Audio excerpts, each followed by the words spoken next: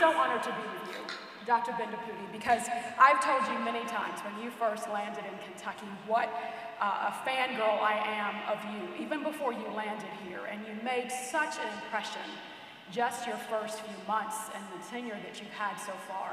So I want to give you a few moments to talk about your background, how you became so successful, what you did before you got into academia, and maybe some advice, and then we'll just have a little girl chat.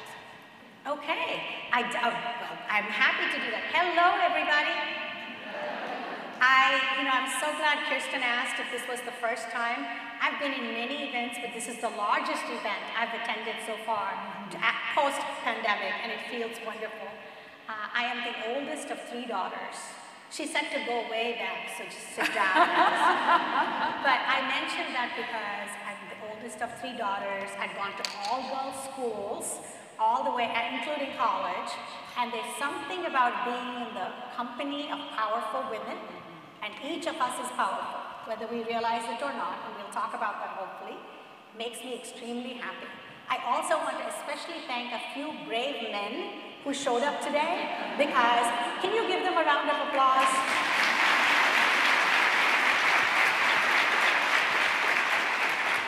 We need you. We need you to support us. We need you to uplift us. We need you to talk about how important it is to have leadership of all races, all genders at the top. Today we're going to be focusing on women in leadership. So I want to acknowledge 2 women that came with me today, my provost, Dr. Lori Gonzalez, and the head of our government relations at UFL, Shannon Rickett. So I like to travel in the company of powerful women, as you can tell. So anyway, I grew up in India. I like to tell people I'm from the South, but I'm from the real South, the deep South, because I come from South India. And I came to the United States as a graduate student. Renee, I think I told you this, but when I was about 5 years old, apparently my family fell on very hard times. And when you're a child, what you know is what you know, you don't realize. But the entire extended family had pitched in for one person to go to the United States to study, and that was my father. And he went to the University of Kansas. So my mom stayed home with 3 little girls, 5 and under. No phone calls, no travel back and forth, and it's extraordinary. She's a hero, because for 4 years to manage, and he came back. And so I didn't come with him as a child, was what I was trying to say.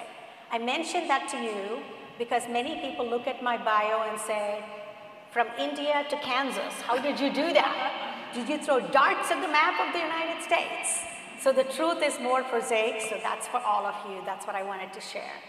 And I've always wanted to be in education. It's something that's a big passion of mine because it transforms lives. And I'm living proof of that. And I have seen how it changes lives for the individual and for the community. So I moved away from academia for a while, as you know.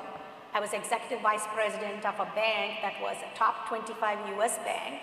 We had about 55 billion in assets, about 12,000 associates, and I enjoyed that, being in the C-suite and making a difference. But I realized after a few years of that, that my passion was still education. So that's why I went back to academia. Can I tell you something about my red outfit? Yes, please do. Okay.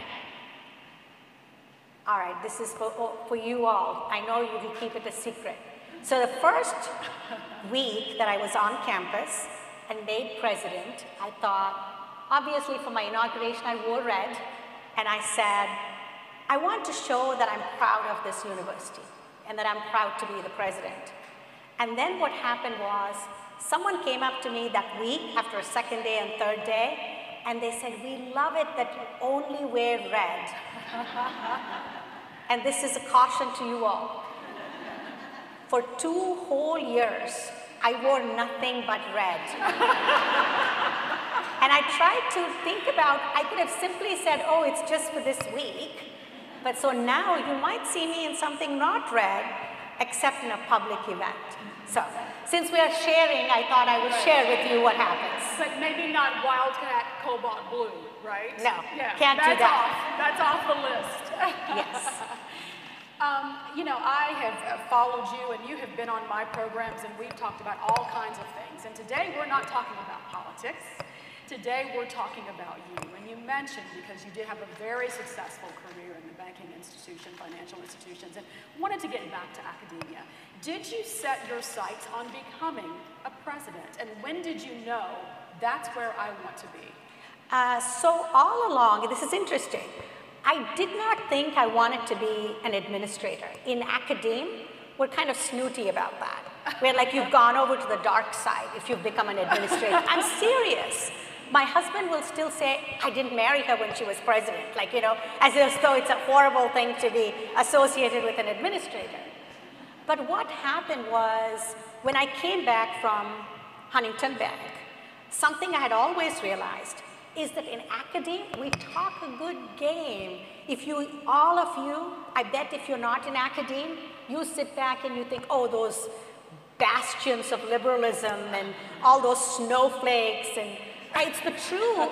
The truth is that we handle diversity much worse than any business I know. I'm very proud of my background in business. It's beyond Huntington Bank. I talk about the nobility of business, but this is true.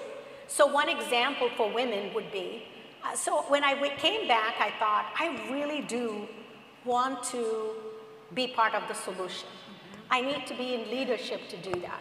And with the University of Kansas, my alma mater, I can talk about them, and I will talk about UFL, and I did wear blue because I appeared on a program with Eli, and in his honor, I wore blue, and I'm still waiting for him to wear red, just so you know. We're going to hold him to that. Yes, but my point is this cuts across universities. So I went back to the University of Kansas to be dean there because my professors reached out. They were a difficult time, and I like doing, you know, work of bringing people together. That year, Renee, a woman was made a full professor at the College of Business there. So there's 3 rungs, assistant, associate, full, okay? So just so you know. The last time a woman had been made a full professor at the College of Business was 27 years before. That's not unusual in universities. So university presidents, overall there are 30% of the colleges and universities. And you think that's great. But that's a lot of community colleges and 2- and 4-year colleges. When you get to PhD granting universities, right? So the ones that give PhDs, it becomes 8%. And when you get to R1 universities, the highest level of research, like UFL is, it gets into the single digits. And if you think of women of color, I actually know them all, personally. There's like 2 others, so my point is, so I decided I would be part of the change. And I love it. People say, I don't like it, or yeah, I told you in academia, you're supposed to say you don't enjoy it. I loved being dean, loved being provost, and I love being president at my university because it's a special place. And anyway, that's what I wanted to share. Yes, and as a woman of color, right, oftentimes getting to the ascension, to the pinnacle, to the peak, to the summit, you are in single-digit territory. Without question. Know all of your colleagues who are surrounding you. I'm curious about the reception when you came to the University of Louisville. You were very well received. And you were very bold, because sometimes, particularly as women of color, you feel you should be a shrinking violet, to make yourself small, to feel like you're assimilating, to gain partners and friends. But you took a very bold approach, and you made some very tough decisions. Coming out of the gate, you stood by them, and diversity and inclusion and access have always been the hallmarks of your tenure when you first landed here in Kentucky. That is indisputable. And when you have somebody like Ricky Jones from the University of Louisville who sings your praises at times, that's saying something. Well, with everybody, the at times is important, okay? Remember this. So, at times. You cannot do anything for one person or one group because the choices you make and the decisions you make, each of us has to make them as a leader with the best interest of the institution at heart. So I have to tell you that I was very transparent about who I would be. And I see Diane Medley back there. I see Alice Houston, others who will tell you that I'm a lot of things, but shrinking violet doesn't really work for me. I will tell you that the board knew who they were getting. And I was very candid during my interview about who I was, what I would do. And I want you to know, my board, to a person, wanted that. And the reception could not have been warmer. I love it. And it is risky. A couple of things. I'm a teacher at heart, so there are some ideas I want you all to remember. We may not have time to talk about it today, but would you do me a favor and write down the words glass cliff and look it up afterwards. So for women in leadership, how many of you have heard about the glass ceiling? Raise your hands. All right, very good. So the glass cliff, just I'll give you a very quick overview, is the notion that in any industry, a non-normative leader is picked. So I like to talk about non-normative, that's all. It's not a minority, it's this, it's that.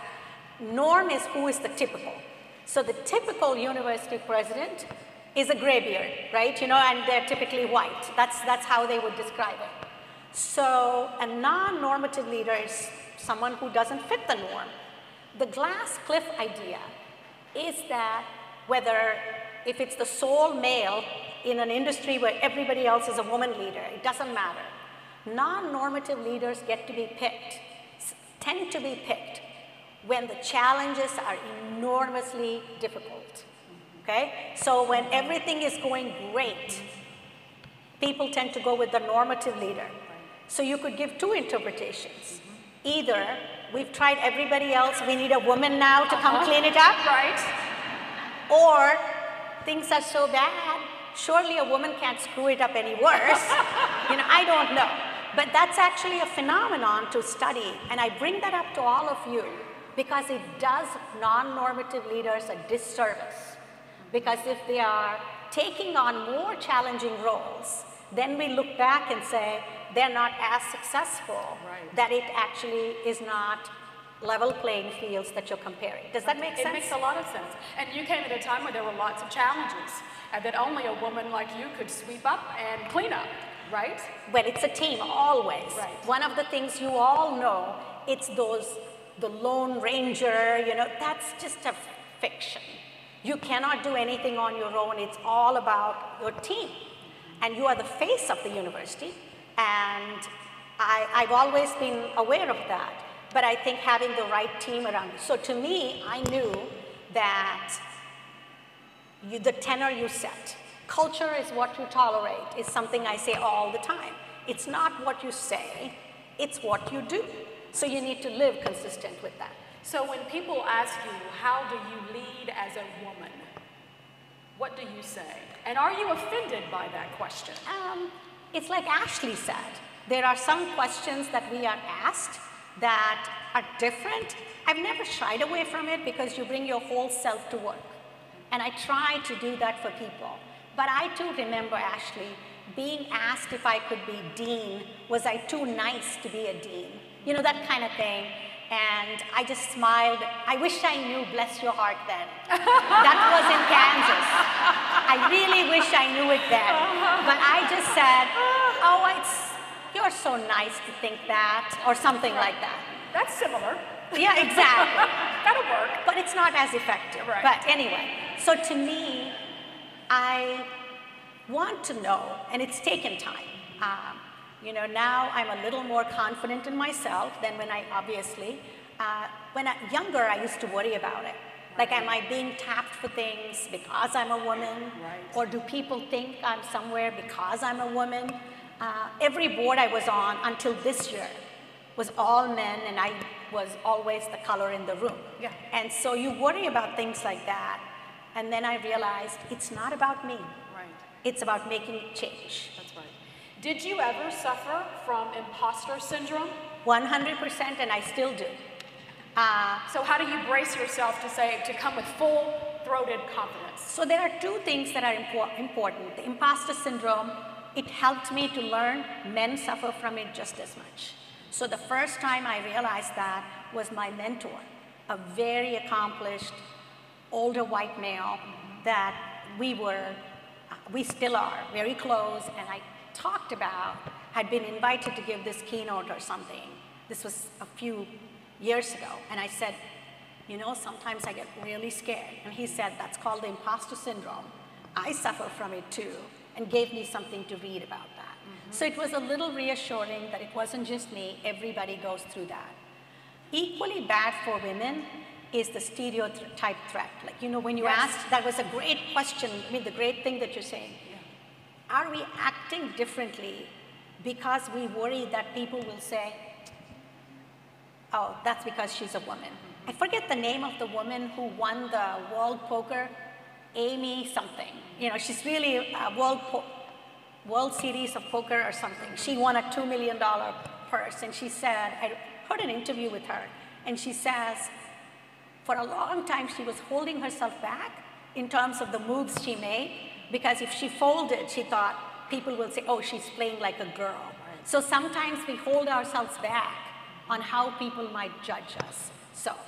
Yes, and the stereotype threat is real, and that perhaps we do shrink back and may not get our optimal potential, reach our optimal success, because we are afraid of how we'll be perceived. And being the only one in the room, yes. I've had that experience a few times. I bet it's you. nice not to have that experience today, but particularly as a woman of color, and we're in some very tense times when we talk about women of color, and I know that black women want to be called black women, not women of color. I've heard all of these things, and so we're dealing with some very sensitive issues when it comes to womanism, feminism, racism. All the isms are just colliding right now. And when you think about what you can do, not just for you, Avel, but for a community that has been hurting and is still hurting, the leadership that you bring to at this pivotal time, and even as an example for this state, do you believe that you were sent here at this time? It's like all aligned in the stars for you to be at this very pivotal place at this critical time. I feel blessed to be here.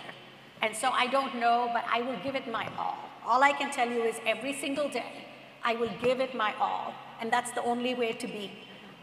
I admire you, Renee, because I have seen you tackle some of these conversations, and I watch you, and none of us can tell what's going on. You are such a professional in listening to different points of view. But she's raised a very important point I'd like to take a moment and talk about. That's the burden of being the only.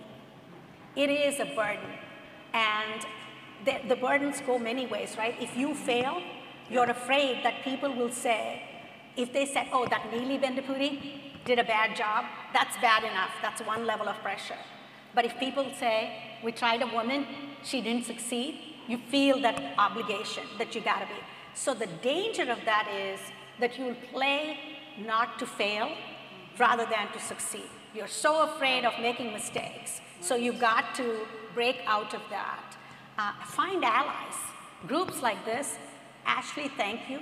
This is really important because I told you that when I was a professor at Texas A&M or Ohio State or in these roles, there were no other women peers in my institution necessarily, but finding other women who will share the stories with you, advise with you is hugest valuable.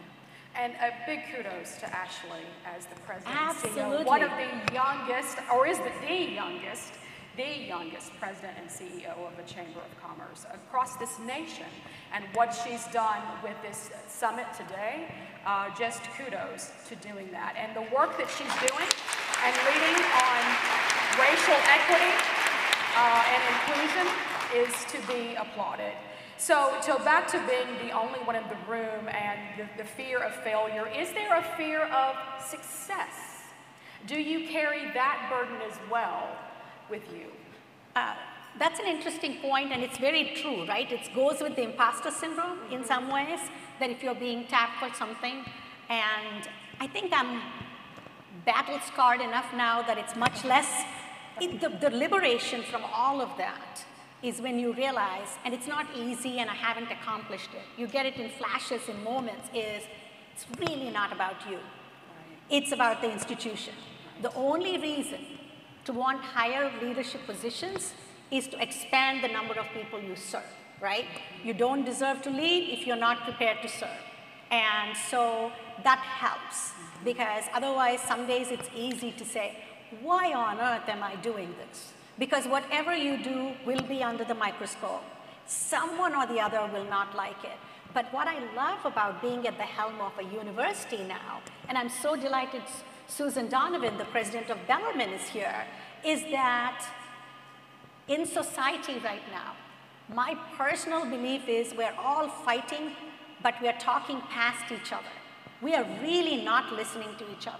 We are not defining the same terms. And so universities have an opportunity to be a place where we can hopefully sit down and have productive discourse. That's the hope. So I want to ask you about not just leadership style, but decision making. And you don't have to really convey the direct instance, but was there ever a time that you made a judgment call that was wrong, that you thought, okay, that was the wrong move? How did you rebound, and what lessons did you learn from it, and how would you communicate, particularly to the young college students who are with us today, who are concerned about their confidence and who deal with imposter syndrome at a deeper level perhaps than you do perhaps now? You know, what would you say about not being afraid to go with your gut? If it turns out right, good. If it turns out not so good, that's also okay. I'm assuming we're not talking about hairstyle choices here. Of course, one of the things, and you raise a very good point. With my students, I used to always tell them, don't be afraid to make a mistake, because it's not the first one in your life. And God willing, it won't be the last one, right? You are going to learn through the mistakes you make. But you've got to make sure you're making them from your values, that you consider all the information, and all you can do is make your best judgment. So things I've learned, that's much easier to address. Thank you for asking me that. For young people, since you said that, that's my soft spot in my heart. Number one, when you go to a new organization or a new group, do not form premature alliances. So I'm going to keep it super career focused unless you want me to do something else. Let's talk about different levels. This is true for everybody. When you go into a new group, you don't know enough. Learn before you take on, and office politics are bad. And so you want to be careful that early on that you're learning more before you make your judgment. A second thing is, if you are new to your job, I met someone who's taken on a new role. You know, the whole first 100 days, you go around and talk to people. That's a great idea. Don't promise anything at that point. I've done this too, because you go in, you're talking to different people, and everyone tells you, as the new person, we want you to do this and this and this. It's important that you say, I'm listening, I'm taking notes, but I'm not committing to anything. You know, because people might misunderstand and take your listening to them as, sure, I'll do it. There's no way in your first 100 days you can act upon everything everyone has told you. And my last piece of advice is learning that I should not make a decision entirely on my own. So I'm really trying, I think I'm decent at it, but I work on whose voice is not at this table when I'm making a decision. So in your own interest, make sure you're listening to different points of view. Right. We often don't notice who's absent in the room unless we're the one who's absent in the room. That's right. Right? I've noticed that, particularly when we have diversity inclusion conversations with folks who are not of color, and then there's only one person of color there, and I'm thinking, well, if we're really about this life, let's be about it and have those folks represented. And making sure, one of the things I loved about what you did when you first arrived at U of L is you gave students your cell phone number, your personal cell phone number. And you connected with students on a very personal level and made those connections. Building that community is really also a part of your legacy. So I'm curious for you to talk about accessibility and how you balance that between being too overly accessible, too overly perceived that you're being too nurturing or motherly. How do you balance that? And that's a great, back to those stereotypes we talked about, you know, men and women and what do people think about. So I do that. I started it in Kansas. As dean, I would give my personal cell phone number to the entire student body there. Then as provost, I gave it to the entire university. And when I came here, I did that to every freshman class. That's usually how I start. And the reason for that, and no one has ever made a prank call, ever. And I'm so proud of my students for that. They don't know me. Right. I do that because to me it was about not everyone has someone they can call. Right. Really, they don't. Think about the financial capital and the social capital. There was also another ulterior motive. The students were only, they never call, by the way, they only text.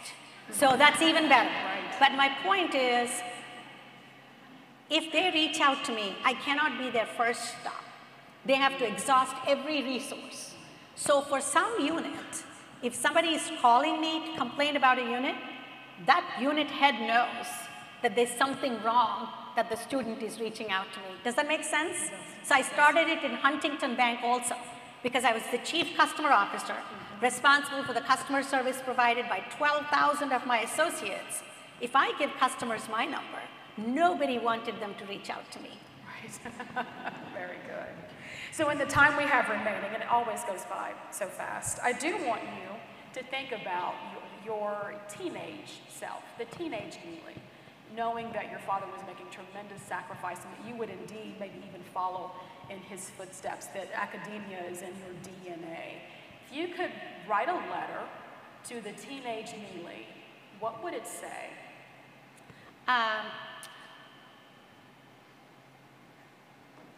My life as a teenager would have been, well, actually, my life would have been very different based on who I married.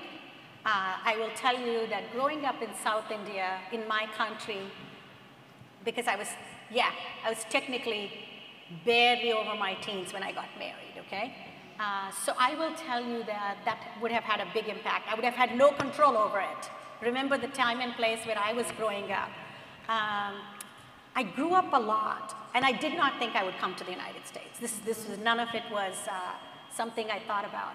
But I do know I would have told my teenage self to discount more of what I heard around me, meaning that where I was growing up, I told you I'm the oldest of 3 daughters. People in my language would routinely say, you know, with children, you're trying to correct them, if not to tell lies, not to steal, all the good things we teach them. But in my language, we used to say, don't tell a lie, or you will have daughters. It's really the saying. And we would say, to someone who only had daughters, my mom, I would hear her being told this again and again. Don't be sad, you only have daughters. Who knows what you did in your previous life? Remember, we have karma, and so that that's the sort of stuff they would say. So I would tell my teenage self to discount that more, because I did feel that somehow sorry for my mom that there weren't sons in the family, but it also gave me a chip on my shoulder that I would prove the others wrong, so maybe that wasn't so bad. I think I would tell myself to dream big, not to be afraid.